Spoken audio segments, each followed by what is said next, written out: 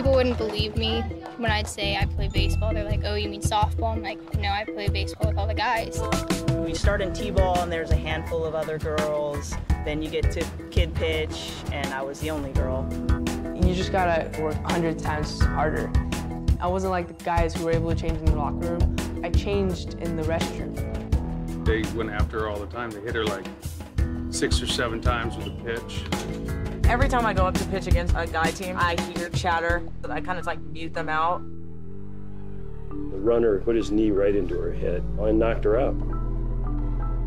I get frustrated with it, so I'd want to do something else. But I just really love baseball. Like, I just can't imagine stopping.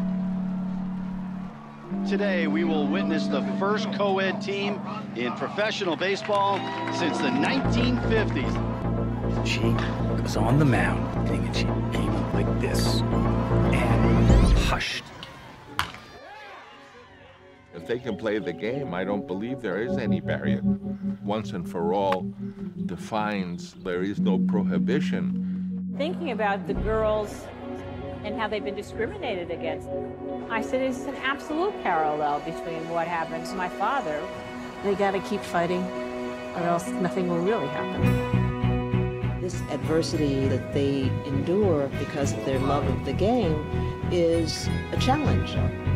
And part of succeeding is overcoming the challenge. People would say, I totally get what you're saying. Like, I know what you're feeling. Like, no, you don't. You're not a girl that plays baseball.